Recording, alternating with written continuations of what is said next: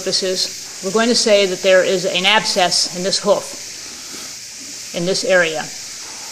We're going to apply a drawing salve to the area and tape it and bandage it on. First of all, we're going to use ichthammol, or black salve, which is the drawing ointment. Apply that to the area. We are using a paper towel in this instance.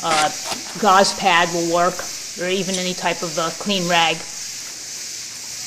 The elastic bandage goes over the hoof.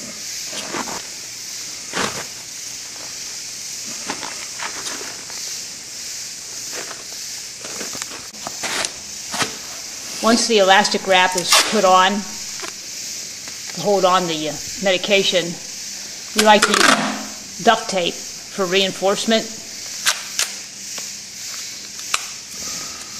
It'll also protect the bandage from being worn when the horse is walking.